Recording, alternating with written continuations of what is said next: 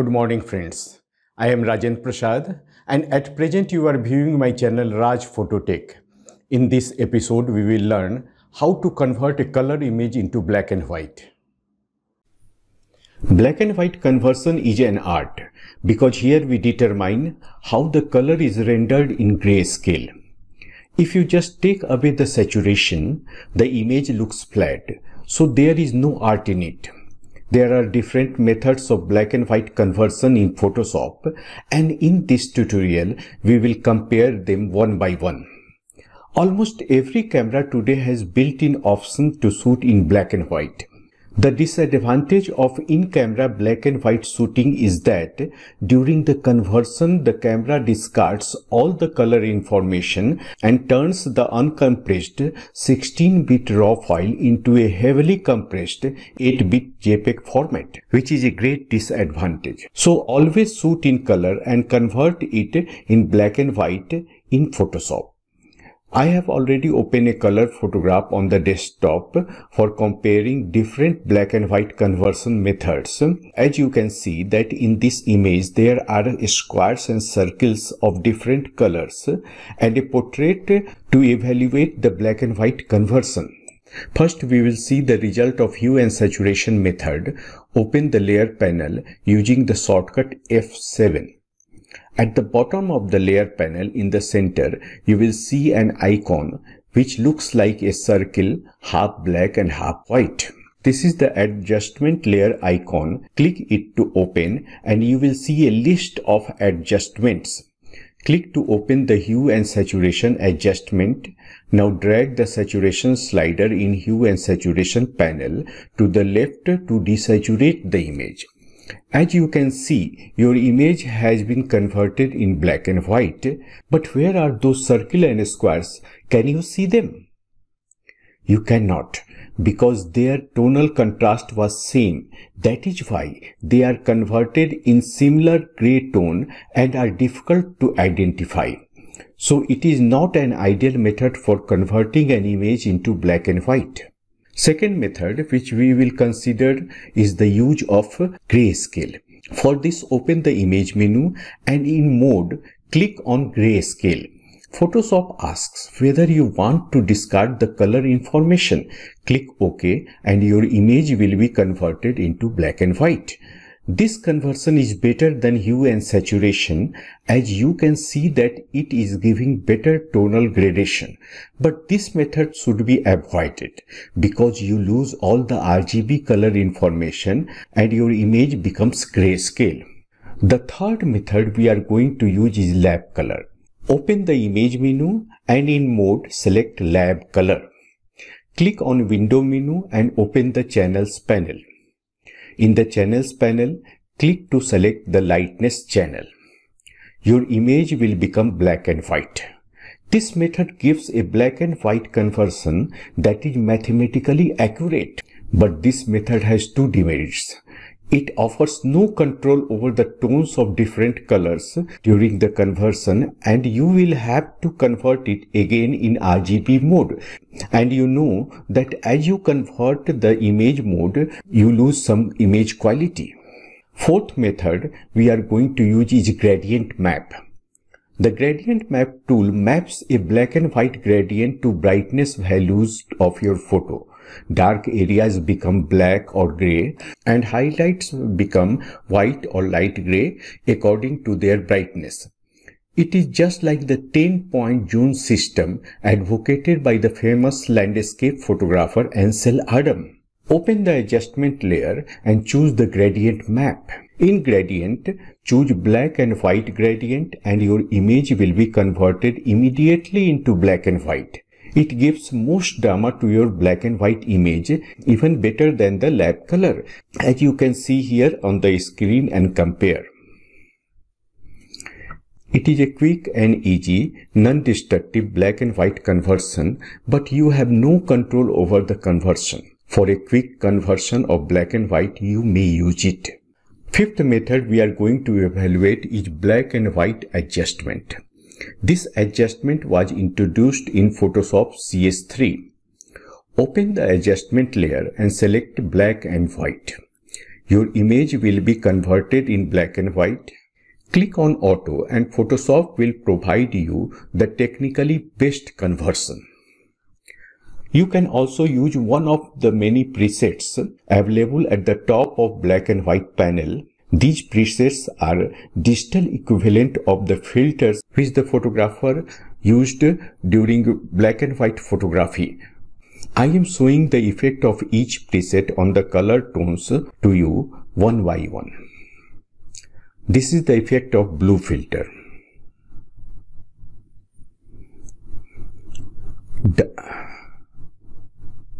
Darker, green filter,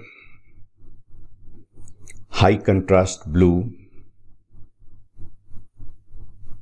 high contrast red, infrared, lighter, maximum black, maximum white, neutral density, red filter, and last yellow filter. In the black and white panel, you will also find 6 color sliders. You can move the sliders right or left to brighten or darken the respective tones in the photo as I am showing you here.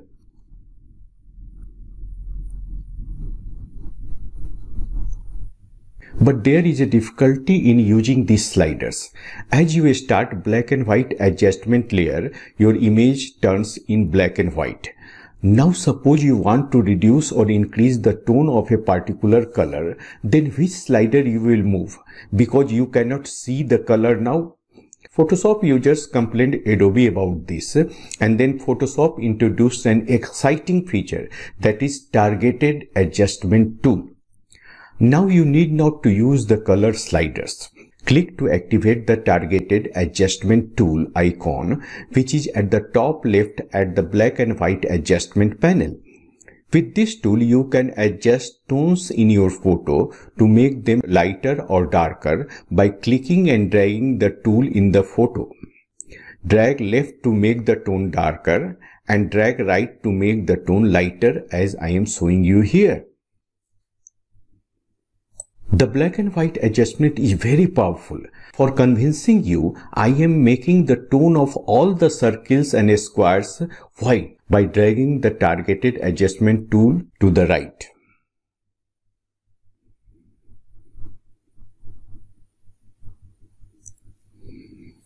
And again, I am making this time all the squares and circles black. I am dragging the targeted adjustment tool to the left side.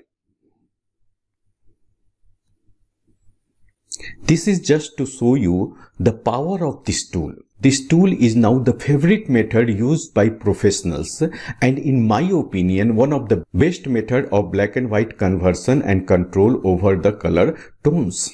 But I have seen that those photographers who have used the black and white film and paper generally complain that they do not get the punch and contrast in their digital black and white images which they used to get with their black and white silver halide paper. For those, I am showing the last method, which uses calculation. This is one of the most powerful method of black and white conversion, and you should use this method as a last resort. What calculation does is, it takes any two channels among the 3 RGB channels and merges one with the other using the selected blend mode to convert the image in black and white. For demonstrating this method, I am opening a photograph of an old lady and duplicating it.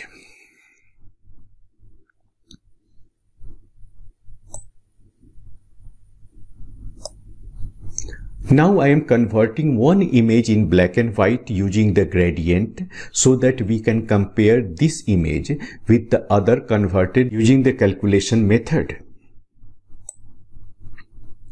Open the image menu and click on calculation to open its panel. Your image will change immediately into black and white. You can do many things to control black and white conversion in calculation panel. Make sure that the source 1 and source 2 are the same, that is old lady JPEG. Click to open the blending mode list. Here you can choose any mode to get better conversion. Generally, overlay, soft light, hard light, multiply or darken modes give better effect. I am choosing multiply here for the dark tone. Now choose any channel, red, green or blue in the source 1 and see their effect on the photograph. In the same way, experiment with different channel in source 2. Experiment to see which combination you like and select them. I am choosing red in source 1 and blue in source 2. You can reduce the intensity of the effect with the opacity slider if you like. Now when you are satisfied with everything in the result, choose new channel and click OK. Now open the channels panel and you can see your image is in alpha channel. Select alpha channel and click Ctrl+A to select it. And then click Ctrl+C to copy it. Now go to your image and revert it to original by clicking File, Revert. Now press Ctrl+V to paste the alpha channel on this. Now to intensify the black and white effect, you can use the curves. In the adjustment, choose curves. And make this image light and contrasty using the curve as I am doing here.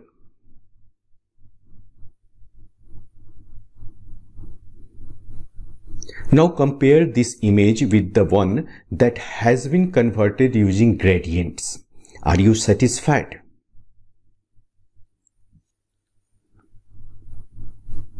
If you are still not satisfied, then perhaps you want to get the lit film effect. For getting this effect, just click Ctrl+J several times till you get the effect you like. Hope you enjoyed the tutorial. Kindly like and subscribe the channel. Meet you again in our next tutorial. Bye for now. Have a nice day.